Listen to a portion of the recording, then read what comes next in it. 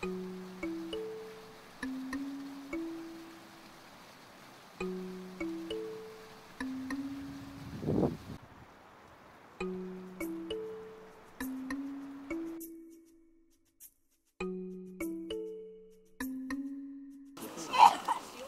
been such a good girl.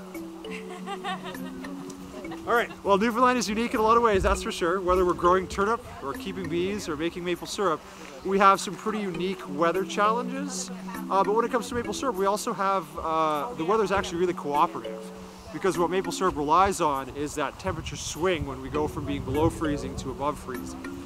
And when I read about that, the books that was talking about maple syrup making, the first thing I thought of was that's a 2-month-long period here in Newfoundland. That's pretty much all of March and April. It's fluctuating between thaw and freeze, and thaw and freeze, and that's really quite ideal for maple syrup production. So I've got the drill bit, 5/16 of an inch, and I'm going to go in here. You want to go in about 3/4 of an inch to an inch. Basically, the amount of space is at the back of the tap.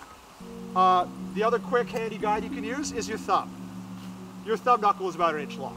Of course, you need a drill with enough power to do this, and you go in. Yeah, folks, you can see the sawdust coming out of here.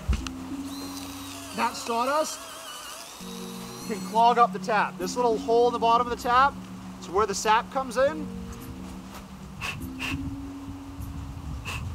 So blow out the tap and make sure you're getting all of the sawdust out, because if the sawdust plugs the bottom here, nothing's going to happen.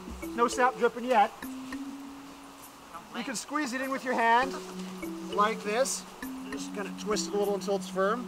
And then just have something like a hammer and just give it a couple gentle taps. Make sure it don't fall in the river.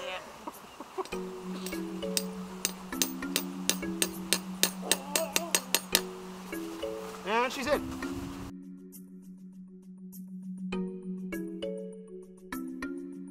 For sure. Where do you think you'll go look for some trees? So I live in Conception Bay South, and there's a lot of, I live near the Manuels River Bridge. Okay. So there's lots of maple trees in that area. I'm going to go and see if I can find some. Nice.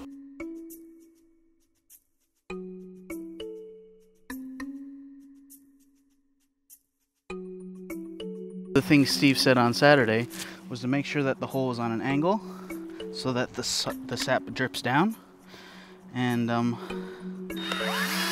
just give it a shot.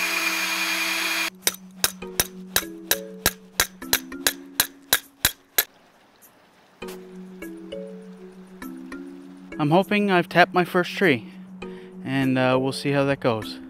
For Kicker News in St. John's, I'm Allan Bradbury.